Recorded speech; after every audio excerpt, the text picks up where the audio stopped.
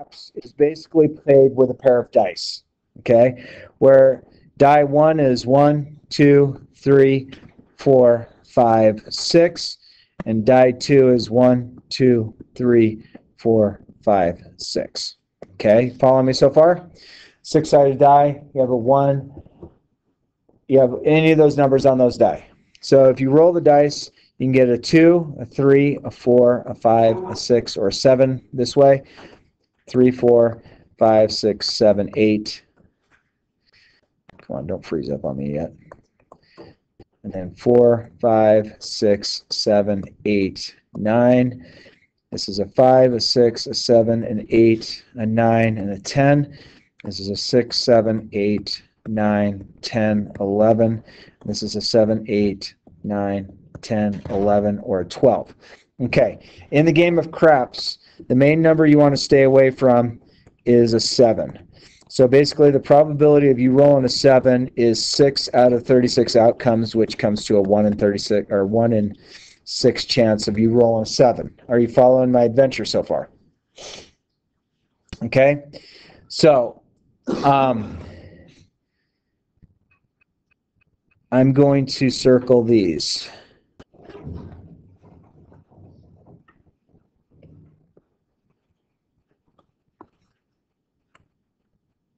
And I'm going to circle these.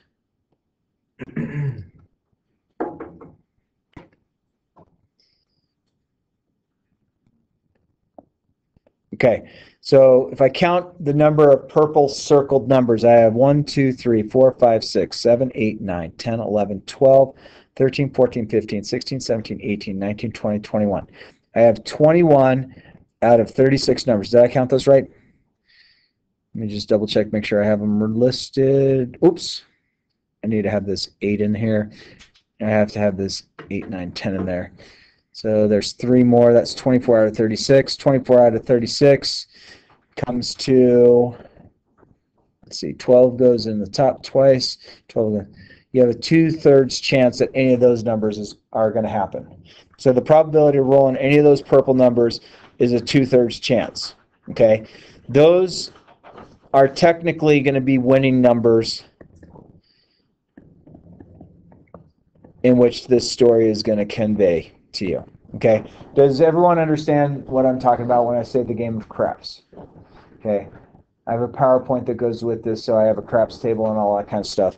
This will be a real life application of what we have, and it's recorded, and you guys are going to like this story. Oh yeah. Okay. All right. So this was a very unlikely event, but it happened in 1997 to me. Okay? So the precursor to this story, I was teaching in Vegas. Okay? Big gambling town. Agree? I'm teaching in Vegas. The guy across the hall from me, he and I both got hired at the same time. His name is George. So far in the story is myself and George. So following? George comes to me, and it's right after Valentine's Day, and he goes, hey, you got to come out with my brother-in-law and I tonight. Friday night. Okay. Like, I kind of left a little too much money at the casino. I don't really have that much. Trust me. Come out. My brother-in-law will cover the whole night. All right, so I get over to George's house, and his brother-in-law, I'm going to paint you the picture, I'm not trying to stereotype, is about, looks like, best recollection is he looks like Danny DeVito. Okay? Kind of a short, squatty, black-haired guy. And he's wearing a pair of jean shorts, because that was popular back then, don't judge. He's got a white button-down shirt on that's unbuttoned down to almost his belly button. He's got more chest hair than you can imagine. And he has this gold medallion fighting to come out of the chest hair hanging around his neck. Okay, so you get the visual of this? And he is down on the floor, and he has hundreds or piles of hundreds of $100 bills all on the floor. And he's just sitting there, and he's doing one of these, and I walk in, I'm like, oh my gosh, did you win? No, about 27,000 down right now. Oh. So, George's brother-in-law, I don't remember what his name was. I'm sorry. But George is like, yeah, hey, he goes, Stirrup, we're gonna play craps. And what's gonna happen is either me or you are gonna roll the dice for him while he bets. We don't have to bet a thing. Oh. Well, meanwhile, as George is telling me kind of the rules of the night, this guy is taking these stacks of hundreds and rolling them up into a wise guy wads of hundreds, putting a rubber band around it. And he gives me 2 wise guy rolls of hundreds that I put in my front 2 pockets. George gets some, and this guy stacks right. He goes, hang on. He goes back to the room that he was staying in at George's apartment, comes out, and he said, just in case, he had a cashier's check for $100,000. Meaning you go to the casino, give them that check, they're going to give them $100,000. Okay? Like I got more money in my 2 front pockets than I probably make in a school year, as a second-year teacher. So we're going to go to the casino. We're going to play the game of craps. Now, who's all in this story so far? Me, George, and George's brother-in-law. That I can't remember his name. All right, so we're going to go play craps. Now, his brother-in-law has a very thick East Coast accent. The brother-in-law, his main job is he is the #1 rose distributor for the entire northeast portion of the United States. So we're talking like Maine, Connecticut, Vermont, New Hampshire, New York, Jersey, Connecticut, Rhode Island, all those states back there. And when did this story take place? 97, and it was the weekend after which holiday? Valentine's Day. What happens on Valentine's Day? Lots of people are given roses. Rose production, or rose sales is like through the roof. Okay. So his brother-in-law says to me, you gonna throw the bones for me? Basically talk like that. And I'm looking at George, I'm like, I don't know what throw the bones means. George's like, roll the dice. Yeah, I'll throw the bones for you.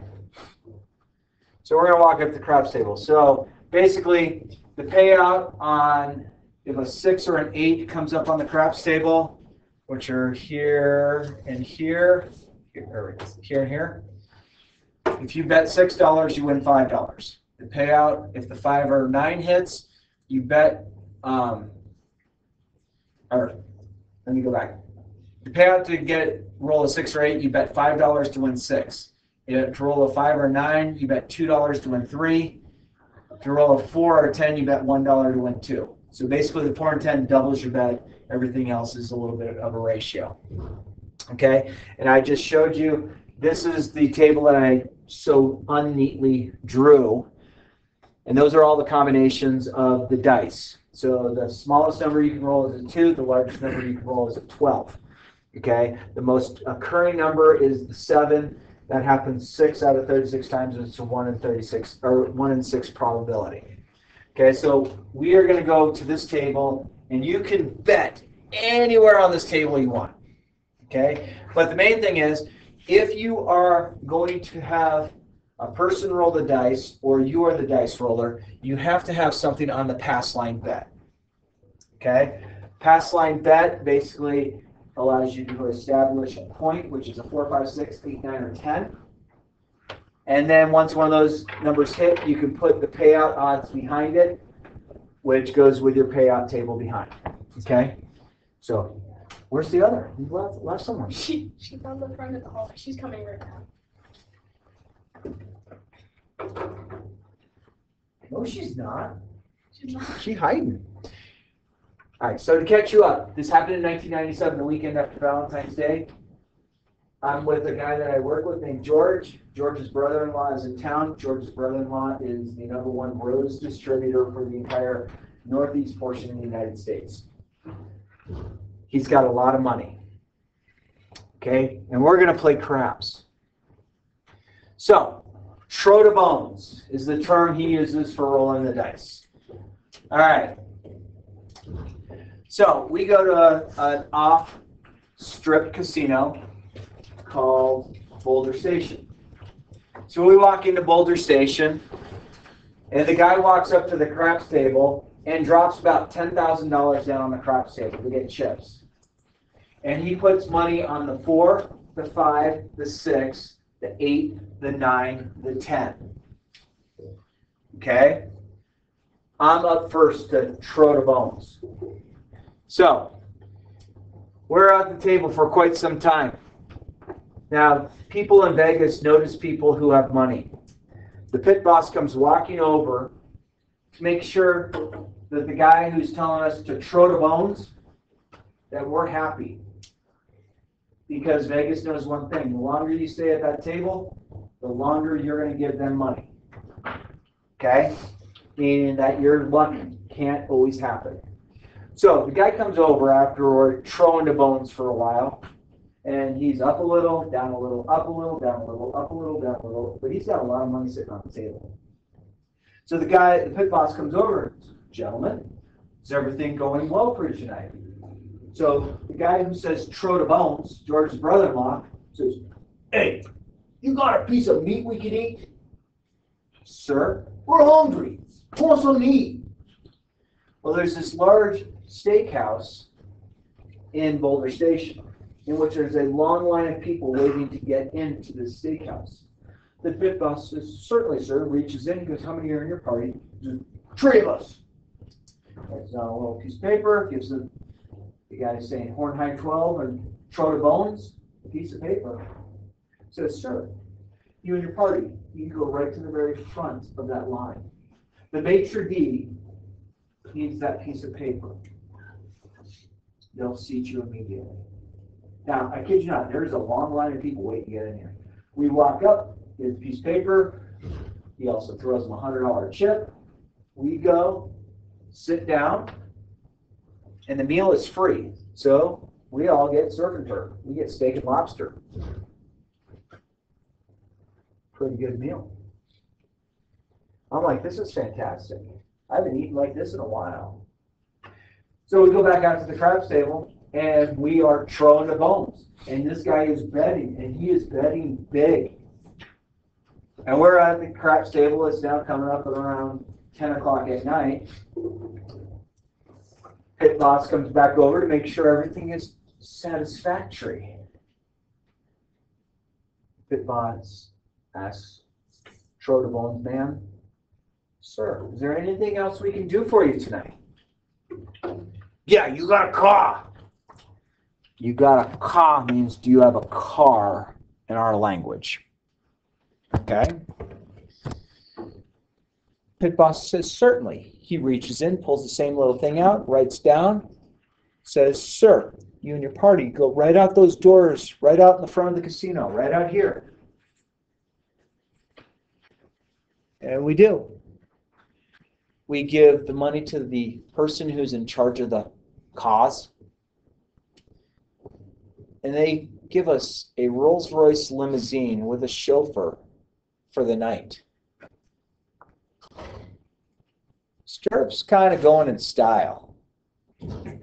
So, we had, back in the old day, we had car phones. This was something that was attached to the car.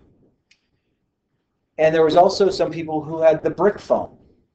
That was the precursor to the iPhone. That was like the iPhone negative 7000.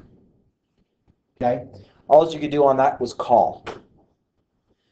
So, we knew that we had a dance at the high school that George and I had taught at, and we knew that our friends Ed and Joe should be finishing up at the dance.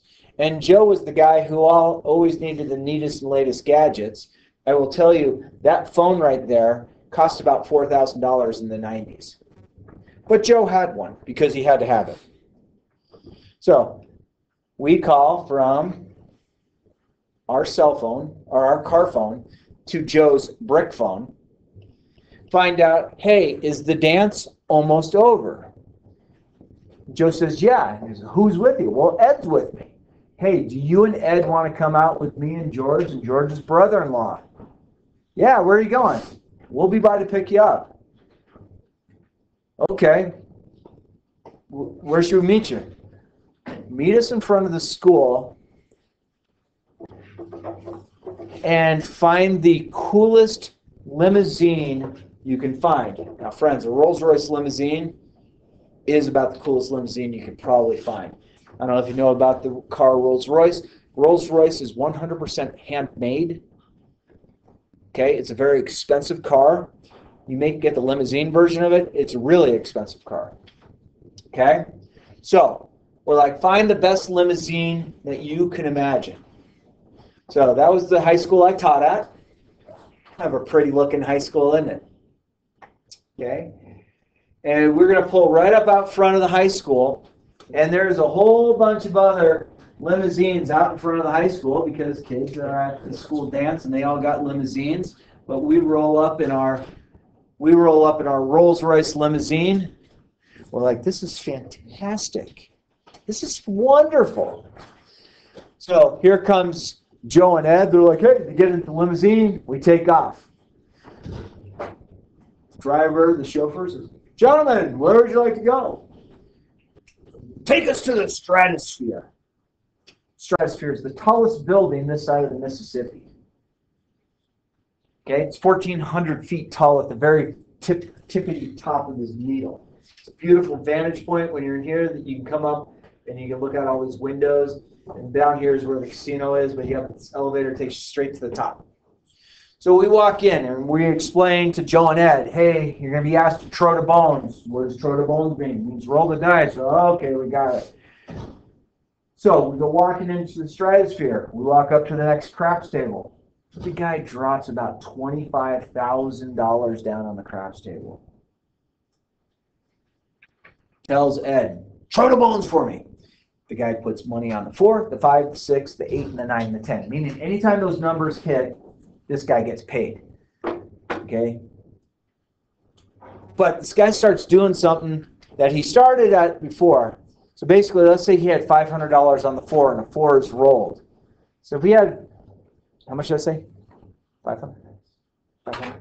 Let's say it's $500 on 4 he puts down. The 4 comes up, that wins $1,000. Okay? But then he says press the bet. So it takes the $500 bet, takes the $1,000 of winning on that 4, and now makes it $1,500. Okay? So he's pressing bets, and he's winning. Well, the same type of gentleman comes over, pit boss, got a nice suit on. Gentlemen, are you all doing okay tonight? Oh, we're doing wonderful. Is there anything that we could do for you? Because again, that pit boss realizes this guy who's wearing the worst outfit in the world with a gold medallion dancing around in his chest hair has a lot of money. So the guy looks at him and goes, hey, you got some rides. Sir? The top. The top. There's rides. Yeah, there are rides at the very top. Okay, this is the very top. So you have this ride that you sit in these little things, and this arm swings out. You have about 1,300 feet below you, and it spins you around. And you have a roller coaster. This doesn't have a roller coaster any longer, but it used to be a roller coaster. And this is called the Big Shot, which you have 4 people per side, and it springboards you up, and then you come bouncing back down. They're kind of intense rides because you're way up off the ground. So we get the rides for free at the Stratosphere. Oh, that's kind of cool. So we all get done with the rides. It's coming up on midnight-ish. Maybe closer to 1. Where to, gentlemen? Well, there's only one place you can go when you have a Rolls-Royce limousine. There's only one place. we got to go to Caesar's Palace. Now, Caesar's Palace has about 36 different ways to get into Caesar's Palace, but if you're in a Rolls-Royce limousine, they have only one entrance for you, and that drops you off at the High Rollers part of the casino. Part of the casino with the people who have a lot of money, who don't want to be with the common folk are at. So I go walking into Caesar's Palace, and I'm like, wow, this is amazing. So I look over at the roulette wheel, and there is Sir Charles Barkley, as well as Dennis Rodman, playing roulette. I'm like, dude, this is amazing. Now, I had met Charles Barkley a number of times because I grew up in Arizona. Great thing. I'd never met Rodman. I'd seen at actually about 5 years before this, I was dating Kelly Westphal. Kelly Westphal, her uncle is Paul Westphal. Paul Westphal was the coach of the Phoenix Suns when Charles Barkley was playing on the Suns. And I taught Kelly Westphal how to ski, and Kelly took me to see the Suns and Bulls play in a regular season game, and we had floor seats. And I got to sit on the floor and I got to see Scottie Pippen, I got to see Michael Jordan, Charles Barkley, Kevin Johnson, Mark West, Scottie Pippen. I got to see all those guys play. Dennis Rodman, his feet, when he would jump, his feet were like as high as the ceiling. He was the #1 rebounder in the NBA. I mean, the guy had averaged like 1 point a game, but he could rebound like 9,000 times in a game. No one could outjump this guy. But they're playing roulette. The wheel, you put a marble in the wheel and it goes around. They're over there. I'm like, that's pretty cool. Well, that's what the roulette table looks like. That's where Dennis Rodman and Sir Charles Barkley are playing roulette. That's pretty cool. So then we walk up to the craps table. Okay? So this is a large craps table. Now let me just explain to you on the craps table. Normally you have the stick guy. The stick guy is normally on this side of the table. And then you usually have a guy in charge of chips here, a guy in charge of chips here, and then you have a guy who's monitoring the chips. The chip guys are responsible for taking down people's bets who lost and paying people whose bets have won. And we walk up to this craps table, and I'm at the very far end of the craps table over here. There's somebody over here that I look up, and I thought, oh my gosh. Now let me just please describe this to you. Please don't judge me. This woman had blonde hair. She looked like she had things done to her to make sure there are certain body parts that were certain ways. The largest piece of material on her outfit she was wearing was probably the tag to tell you how to wash the outfit. Okay, you visualizing? So I'm like, I'm like at the end of the table going, ah. George starts tapping me, stir up, do you know who that is? I'm like, It was Pamela Anderson. Now, George is looking at Pam. George is looking at the gentleman next to Pam. He goes, dude, it's Tommy Lee from Motley Crue. So he's looking at Tommy. I'm looking at Pamela. They're married at the time. This is before he beat her up, and that's the whole bad thing. He was a bad person.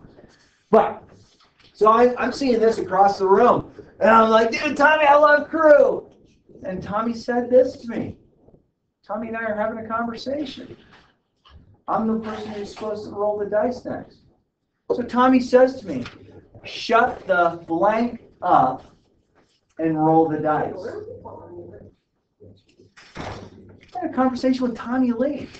I mean, come on now. That's so cool. So we are rolling the dice. We are winning money. That's Pam and Tommy. And shut up and roll the dice. I didn't put the explicitive in there for you. But you guys can figure that out. If you don't know what it is, that's the person sitting next to you. So that's kind of cool. We're in Caesar's Palace. I just saw Charles Barkley and Dennis Rodman playing roulette. And I'm at a craps table that Pam and Tommy are at the opposite end of. I mean, like, this is magic. I'm like, dude, yeah. This guy is betting like crazy and winning money like crazy. So we get into the limo. It is like 3:30 in the morning. Gentlemen, where would you like to go? Take us to New York, New York. Why not? We're going to New York, New York. So we walk up to the craps table. And there's nobody at it. I mean, the casino's starting to die down. 3:30 in the morning. It's early in the morning. So we get to the craps table. There's no one there except for the dealers.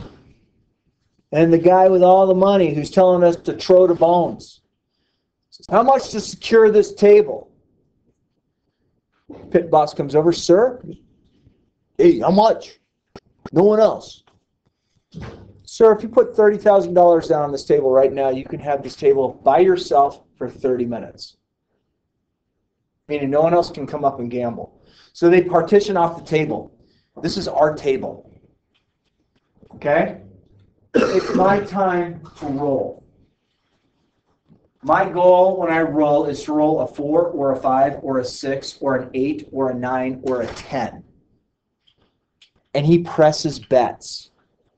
Meaning if a bet wins, he puts the winnings on top of it so the winnings become more and more each time that hits. And my friends, again, this is the payoffs of the craps table.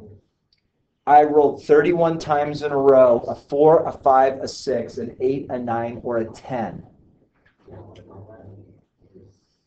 This is amazing. So here comes this really fancy-looking guy in a suit. He's no longer a pit boss. This guy actually has a large bulge underneath his jacket because he has a very large gun to make sure that this guy who just won a lot of money doesn't get mugged. We walk over to the cashier's table. Cash in all those chips. Cashier says, sir, I need somebody else to count these chips as well. So someone comes from the back of the cashier, they count the chips as well. They talk to each other, they say that's the number they got. He won $243,000 just on my roll.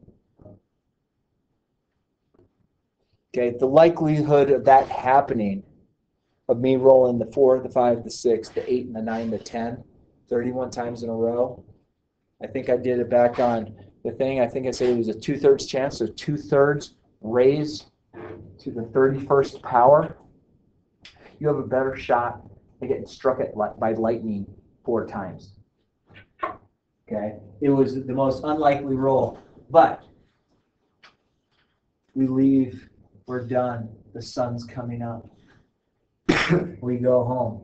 I didn't get any of this money, but I got steak and lobster. I had a Rolls-Royce limousine. I got to ride all the rides at the top of the stratosphere. I got to be in the casino when Charles Barkley and Dennis Rodman were like 20 feet away from me at the roulette wheel.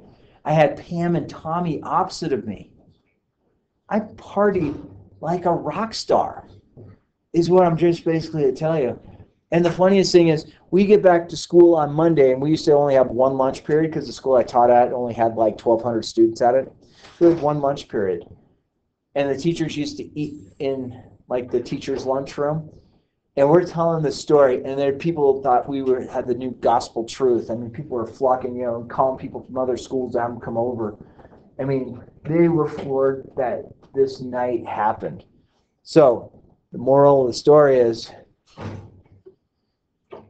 you find somebody who's a big enough dingling to spend that kind of money, and you don't have to spend anything while you're with it,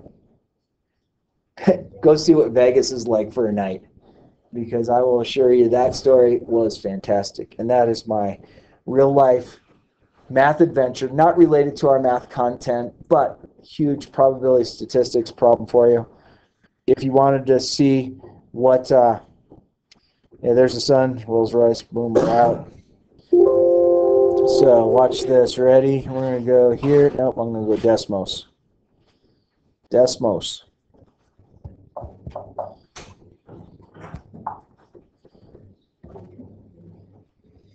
If I go and I do 2 divided by 3 in parentheses,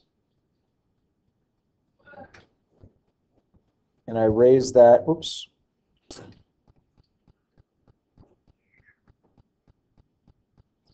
and I raise that fraction to the 31st power, probability of that taking place. 1, 2, 3, 4, 5. So take those away. So it was a 0.00034% chance that I would have rolled it that way. And that's crazy. So, hope you like the Pam and discretion.